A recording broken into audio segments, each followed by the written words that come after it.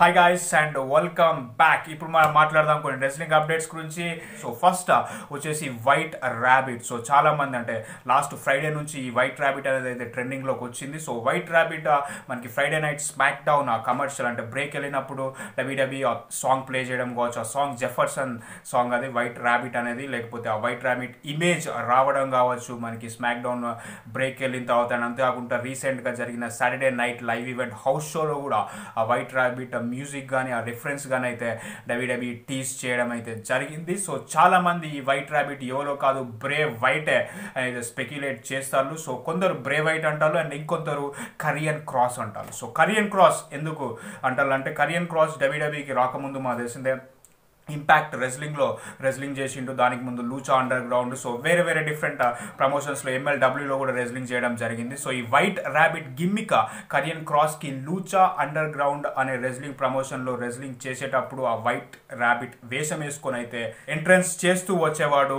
Karrion cross. So అందువల్ల ఆ లూచా under ground gimmick మళ్ళీ డబ్ల్యూడబ్ల్యూలో తేయడానికి ట్రై చేస్తారు కావచ్చు. అది కరియన్ క్రాసే అని అయితే కొందరు అంటారు అండ్ ఇంకొందరు అది బ్రే వైట్. సో వైట్ ఫ్యామిలీలో ర్యాబిట్స్ కావచ్చు, లేకపోతే ఫీల్డ్ క్యారెక్టర్లో ఉన్నప్పుడు ఆ ర్యాబిట్స్ కావచ్చు. సో అందువల్ల బ్రే వైట్ అని ఇంకొందరు అయితే స్పెక్యులేట్ చేస్తారు. అండ్ అంతేకాకుండా ఈ టీజింగ్ ఎప్పుడు వచ్చిందంటే wrestling observer journalist Dave మెల్జర్ బ్రే white and WWE మధ్యలో మాటలు నడుస్తున్నాయి అన్న సమయంలోనైతే ఈ టీజెస్ అయితే వచ్చినాయి. సో అందువల్ల మేబీ ఇది బ్రే వైట్ కావచ్చు, కరియన్ క్రాస్ కాదు అని ఇంకొందరు అంటారు. అండ్ ఇంకొందరేమో మేబీ ర్యాబిట్ కాబట్టి బ్యాడ్ బన్నీ మా తెలిసిందే మ్యూజిషియన్ అండ్ సింగర్. ఇంతకుముందు ట్రిపుల్ హెచ్ కూడా బ్యాడ్ బన్నీతో డిస్కషన్స్ అయితే నడిచినాయి. సో మేబీ బ్యాడ్ బన్నీ కావచ్చు అని అయితే అంటారు. బట్ మోస్ట్లీ బ్రే వైట్ అని అయితే చెప్తారు. సో ట్విట్టర్లో కూడా ఇంతకుముందు ఒక 1 hour బ్యాక్ ట్విట్టర్లో కూడా బ్రే వైట్ ట్రెండ్ అవుతాడు దీని గురించి. సో ఆ వైట్ ర్యాబిట్ రిఫరెన్స్ ఎవరో కాదు బ్రే వైటే అని అయితే చాలామంది ట్విట్టర్లోనైతే ట్వీట్స్ చేయడం కానీ జరిగింది. సో అందువల్ల బ్రే వైట్ అయితే ట్విట్టర్లో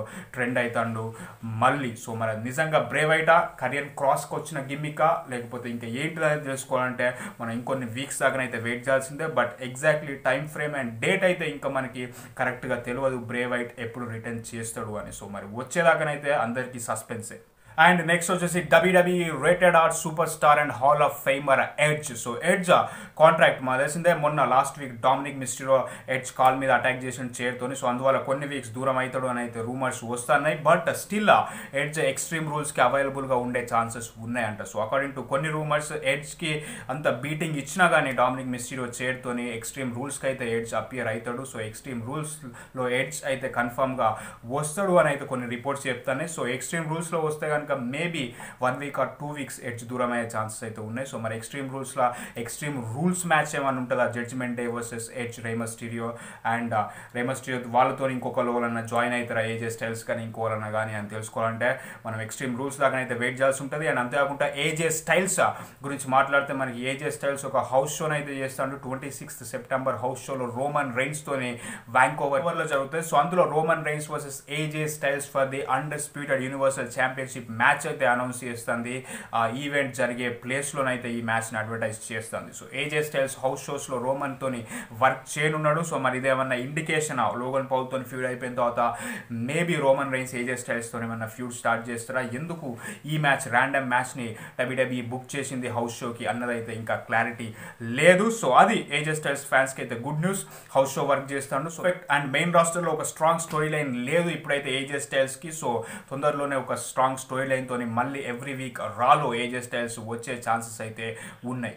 and next Roman Reigns. So Roman Reigns versus Logan Paul November 5th క్రాన్ jeweller అయితే అఫీషియల్ అయిపోయింది for the undisputed universal championship. So మనం నిన్న లైవ్లో మాట్లాడుకుందాం. కొందరికి ఈ match Logan Paul Roman రైన్స్ని fight చేయడం ఏంది, క్లియర్గా రోమన్ రైన్సే గెలుస్తాడు, అసలు ఈ మ్యాచ్ ఏంది అని అయితే చాలామంది అంటారు. సో నిన్న నేను క్లారిటీ ఇచ్చిన Logan Paul versus Roman Reigns ఎందుకు బిగ్ మ్యాచ్ అంటే లోగన్ పౌల్కి ఉన్న ఫాలోవర్స్. సో ఇన్స్టాగ్రామ్లో లోగన్ పౌల్కి 23+ million ఫాలోవర్స్ ఉన్నారు, రోమన్ రైన్స్కి 6 million ఫాలోవర్స్ ఉన్నారు అండ్ డబ్ల్యూడబ్ల్యూఈకి 26 million ఫాలోవర్స్ ఉన్నారు. సో ఇక్కడ క్లియర్గా మనకి లోగన్ పౌల్కి అయితే ఎక్కువ ఫాలోవర్స్ అయితే ఉన్నారు. ఆల్మోస్ట్ డబ్ల్యూడబ్ల్యూఈకి 26, లోగన్ పౌల్కి 23 అంటే ఆల్మోస్ట్ లోగన్ పౌల్కి ఉన్న ఫాలోవర్స్ డబ్ల్యూడబ్ల్యూఈని అయితే టచ్ చేస్తుంది. అండ్ అంతేకాకుండా తను బాక్సర్ కూడా and social media influencer, యూట్యూబర్లో subscribers కావచ్చు. సో చాలామంది చాలా ఫేమస్ లోగన్ పౌల్. అండ్ అంతేకాకుండా లోగన్ పౌల్ బాక్సర్ ఫ్లాయిడ్ మే వెదర్తో ఫైట్ చేసిండు. సో గ్రేటెస్ట్ బాక్సర్, తను ఎప్పుడు ఓడిపోలేదు ఓడిపోలేదు. 50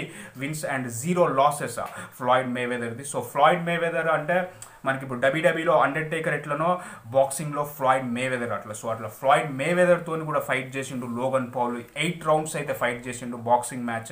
సో అంత క్రెడిబిలిటీ ఉంది. అండ్ అంతేకాకుండా ఆ boxing match Logan Paul versus Mayweather ఇచ్చిన ఎగ్జిబిషన్ బాక్సింగ్ మ్యాచ్కి కొన్ని మిలియన్స్ మనీ అయితే జనరేట్ అయింది. సో చాలా ప్రాఫిట్స్ వచ్చినాయి. సో ఇది business decision Logan Paul versus Roman Reigns. Definitely business wise ఇది ఒక బిగ్ మ్యాచ్గా ఉండబోతుంది crown jeweller November 5th. So Logan Paul ఎలాగా పర్ఫామ్ చేస్తాడు అండ్ రోమన్ రైన్స్ ఏం చేస్తాడు అనేది మనకి November 5th అయితే తెలుస్తుంది. బట్ రోమన్ రైన్స్ రీసెంట్గా జరిగిన ఆ ప్రెస్ కాన్ఫరెన్స్ అయిపోయిన తర్వాత ఇచ్చిన ఇంటర్వ్యూలో చెప్పిండు లోగన్ పౌల్తో తన ఫినిషర్స్ అయితే ఏం ఉపయోగించాడంటే అంటే గిలిటీ చోక్ సమిషన్ మెనూవర్ ఉంటుంది కదా, సో అది కావచ్చు లేకపోతే స్పియర్ కావచ్చు. సో అవేం నేను లోగన్ పౌల్కి బాక్సింగ్ ఎక్స్పీరియన్స్ ఉంది కదా, ఆ నాకౌట్స్ ఉంటాయి కదా బాక్సింగ్లో. సో నేను ఒక సింగిల్ సూపర్ మ్యాన్ పంచ్ ఇచ్చి లోగన్ పౌల్ని ఓడిస్తానైతే రోమన్ రైన్స్ చెప్పిండు. సో మరి రోమన్ రైన్స్ అన్నట్టుగా సింగిల్ సూపర్ మ్యాన్ పంచ్ కి లోగన్ పౌల్ కింద పడిపోయి ఓడిపోతాడు ఆ రోమన్ రైన్స్ కి, లేకపోతే రోమన్ రైన్స్ స్పియర్ కానీ గిల్లిటీ చోక్ కానీ యూజ్ చేయాల్సి వస్తుంది ఆ లోగన్ పౌల్ మీద అనేది తెలుసుకోవాలంటే మనం క్రౌన్ జ్యువెలర్ దాకానైతే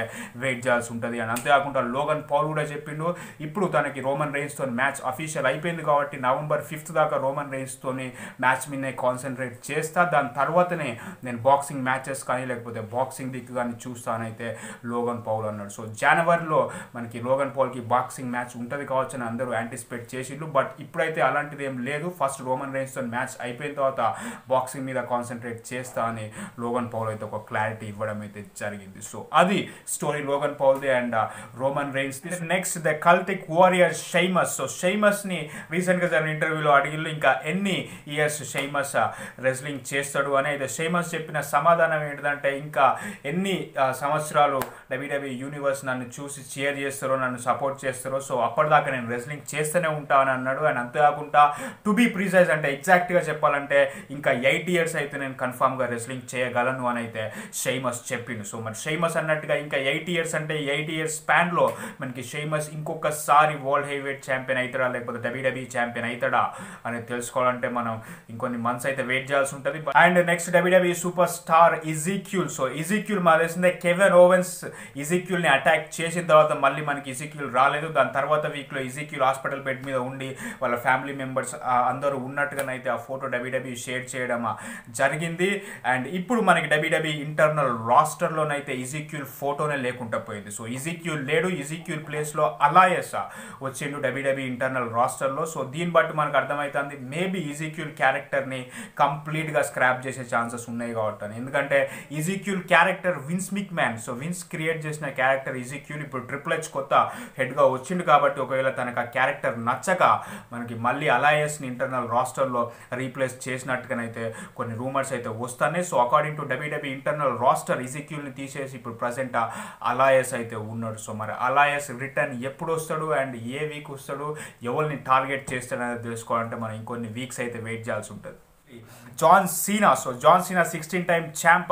తనకు మూవీ కూడా ఒకటి కొత్తది స్టార్ట్ అవుతుంది September 26th నుంచి honeymoon friends. So honeymoon friends అనే మూవీ అయితే స్టార్ట్ చేయబోతారు. సో ఇది కామెడీ ఫిలిం, హవాయిలో షూటింగ్ అయితే స్టార్ట్ అవుతుంది హనీమూన్ ఫ్రెండ్స్ది. అండ్ ఇది sequel of vacation friends. So last year మనకి వెకేషన్ ఫ్రెండ్స్ అనే సినిమా వచ్చింది జాన్ సీనాది. సో హూలు యూఎస్లో హూలు ఓటీటీ ప్లాట్ఫామ్లో ఉంది అండ్ ఇండియాలో డిజ్నీ ప్లస్ ప్లాట్ఫామ్లోనైతే ఉంది వెకేషన్ ఫ్రెండ్స్ అనేది. సో మీకు టైం ఉంటే చూడండి, చాలా మంచిగా ఉంటుంది. అంటే కామెడీ ఫిలిం నాకైతే చాలా బాగా నచ్చింది. సో దానికి సీక్వెల్ గా హనీమూన్ ఫ్రెండ్స్ అనే సినిమాని అయితే జాన్ సీనా September 26th నుంచి అయితే షూటింగ్ స్టార్ట్ కాబోతుంది హవాయిలో. సో అది. అండ్ నెక్స్ట్ వచ్చేసి మలకాయ్ బ్లాక్ AEW సూపర్ స్టార్. మా తెలిసిందే మెంటల్ హెల్త్ ఇష్యూస్ కారణంగా మలకాయ్ బ్లాక్ AEW నుంచి రిలీజ్ అడిగిండు అని అయితే వచ్చినాయి. అండ్ AEW కూడా ఒక కండిషనల్ రిలీజ్ అయితే గ్రాంట్ చేసినట్టుగానైతే రూమర్స్ వచ్చినాయి. బట్ అఫీషియల్ గా AEW వాళ్ళ సోషల్ మీడియా ప్లాట్ఫామ్ లోనైతే మలకాయ్ బ్లాక్ ని రిలీజ్ చేసినామని అయితే ఇక్కడ మెన్షన్ చేయలేదు. అయితే మలకాయ్ బ్లాక్ రీసెంట్గా ఒక ఇంటర్వ్యూలో స్వయంగా చెప్పిండు తను ఇది పర్మనెంట్గా గుడ్ బై ఏం కాదు, కొన్ని వీక్స్ లేదా కొన్ని మంత్స్ నేను దూరంగా ఉంటా, నాకు సపోర్ట్ చేసినందుకు చాలా థ్యాంక్స్ అని అయితే మలకాయ్ బ్లాక్ అందరు ఫ్యాన్స్కి థ్యాంక్స్ చెప్పడం జరిగింది. సో కొన్ని వీక్స్ ఆర్ మంత్స్లో మళ్ళీ నేను మీ ముందుకి వస్తానైతే మలకాయ్ బ్లాక్ కన్ఫర్మ్ చేసింది. సో అండ్ నెక్స్ట్ వచ్చేసి AEW super star Jeff Hardy. So Jeff Hardy మా తెలిసిందే ఒక 10 years స్పాన్లో మనకి third time DUI కిందనైతే Jeff Hardy arrest అవ్వడం జరిగింది, driving under influence. So drunk and drive కేసులో జెఫ్ హార్డీ మనకు ఒక 3 months బ్యాక్ అయితే అరెస్ట్ అయిండు. సో దాని తర్వాత మన తెలిసిందే ఏఈడబ్ల్యూ జెఫ్ హార్డీని రీహాబిలేషన్ సెంటర్కి అయితే పంపింది. సో ఆల్మోస్ట్ ఇంకా రీహాబ్ అయితే పూర్తి అయిపోతుందంట. సో ఇంకొన్ని వీక్స్లో రీహాబ్ పూర్తి అయిపోతుంది. జెఫ్ హార్డీ మళ్ళీ ఏఈడబ్ల్యూలోకి వస్తాడు, రెజ్లింగ్ చేస్తాడు అని అయితే కొన్ని రూమర్స్ అయితే వస్తున్నాయి. అండ్ మ్యాట్ హార్డీ కూడా కన్ఫర్మ్ చేసిండు. సో ఈ జెఫ్ హార్డీ కనుక రెజ్లింగ్కి మళ్ళీ ఏఈడబ్ల్యూ టెలివిజన్ మీదకి వస్తే కనుక మీరు ఒక కొత్త జెఫ్ హార్డీని చూస్తారు అని అయితే మ్యాట్ హార్డీ ప్రామిస్ చేసిండు. సో జెఫ్ హార్డీ ఏ వీక్ రిటర్న్ అవుతుందని తెలుసుకోవాలంటే మనం ఇంకొన్ని వీక్స్ అయితే వెయిట్ చేయాల్సిందే. But still charismatic Enigma Jeff Hardy ఫ్యాన్స్కి అయితే ఇది ఒక హ్యాపీ న్యూస్. మళ్ళీ జెఫ్ హార్డీ రెజ్లింగ్ చేయబోతాడు ఇంకొన్ని వీక్స్లో. అండ్ నెక్స్ట్ రెజ్లింగ్ ఇండస్ట్రీలో వెడ్డింగ్స్ అయితే మళ్ళీ స్టార్ట్ అయినాయని చెప్పుకోవచ్చు. ఫస్ట్ ఎంజేఎఫ్ అనౌన్స్ చేసిండు తన long time girl friend Naomi రోసన్బర్గ్ని అయితే ఎంగేజ్ చేసుకున్నాడు. And soon to be married, త్వరలోనే పెళ్లి చేసుకోబోతాడు తన లాంగ్ టైమ్ గర్ల్ ఫ్రెండ్ అయిన నయోమి రోసన్బ్లమ్ని. సో ఎంజేఎఫ్ మా తెలిసిందే ఏడబ్ల్యూలో one of the best and hottest super stars. And అంతేకాకుండా నయోమి తన గర్ల్ ఫ్రెండ్ ఏం చేస్తా అంటే తను పెయింటర్. మీరు ఒకసారి ఇన్స్టాగ్రామ్లో నయోమి రోసన్బర్గ్ అని కొడితే వచ్చేస్తుంది. తను పెయింటింగ్ చేస్తూ ఉంటుంది. సో తనని మ్యారేజ్ అయితే చేసుకున్నాడు ఎంజేఎఫ్. సో హ్యాపీ న్యూస్ అని చెప్పుకోవచ్చు. అండ్ అంతేకాకుండా ఎంజేఎఫ్ వాళ్ళ మదర్ కూడా ట్వీట్ అయితే చేసింది. ఏం ట్వీట్ చేసింది అంటే చాలా ఫన్నీగా ఉంటుంది. ఎంజేఎఫ్ మదర్ కూడా సేమ్ ఎంజేఎఫ్ లాగానే క్యారెక్టర్లు ఉన్నట్టుగానే మాట్లాడుతుంది. అయితే ఒకవేళ ఎంజేఎఫ్ కనుక నయోమితో ఫ్యూచర్లో ఏమన్నా బ్రేకప్ అది ఇది డైవర్స్ అది ఇది చేస్తే కనుక నేను మాత్రం ఎంజేఎఫ్తో ఉంటా, నయోమితోనే ఉంటానైతే ఎంజేఎఫ్ వాళ్ళ మదర్ అయితే ట్వీట్ చేయడం జరిగింది. సో ఇలా కన్వర్జేషన్ బాగా అనిపిస్తుంది ఎంజేఎఫ్ది కానీ వాళ్ళ మదర్ది కానీ. అంటే వాళ్ళ క్యారెక్టర్లో ఉన్నట్టుగానే ట్వీట్స్ చేయడం కానీ మాట్లాడడం కానీ జరుగుతుంది. సో అది కాకుండా ఎన్ఎక్స్టీ నుంచి మ్యాండీ రోజ్ ఎన్ఎక్స్టీ ఉమెన్స్ ఛాంపియన్ గా రికార్డ్స్ అయితే బ్రేక్ చేస్తుంది. సో మ్యాండీ రోజ్ కూడా తనైతే ఎంగేజ్ అయింది తన boy friend టీనో సబాటెలీతోని. So టీనో సబాటెలా and మ్యాండీ rose అయితే ఎంగేజ్ చేసుకున్నారు. మీరు ఇన్స్టాగ్రామ్లో పిక్స్ అయితే చూసుకోవచ్చు. టీనో సబాటెలా కూడా రెజ్లరే, ఎన్ఎక్స్టీలో ఉండే ఎన్ఎక్స్టీ నుంచి రిలీజ్ అయ్యిండు అండ్ స్టిల్ తను బయట రెజ్లింగ్ అయితే చేస్తాడు. సో మ్యాండీ రోజ్ అండ్ టీనో సబాటెలా కూడా ఎంగేజ్మెంట్ అయితే చేసుకోవడం జరిగింది. ఇంకా తొందరలోనే వాళ్ళు కూడా మ్యారేజ్ అయితే చేసుకుంటారు. సో అది స్టోరీ. అండ్ రీసెంట్గా మాకు తెలిసింది అలెక్సా బ్లిస్కి మ్యారేజ్ అయింది, షార్లెట్ ఫ్లేర్ మ్యారేజ్ చేసుకుంది అండ్ అంతేకాకుండా కార్మెలా అండ్ కోరీ గ్రేవ్స్ కూడా మ్యారేజ్ చేసుకున్నారు. సో ఇప్పుడు ఈ రెండు యంగ్ కపుల్ అయితే మ్యారేజ్ చేసుకొని ఉన్నారు ఫ్యూచర్లో. అది స్టోరీ గైస్. అండ్ అవి ఇప్పటిదాకా కొన్ని రెస్లింగ్ అప్డేట్స్. ఇలాంటి రెస్లింగ్ అప్డేట్స్ కోసం సబ్స్క్రైబ్ చేయండి wrestling Prithvi. Thank you so much for watching.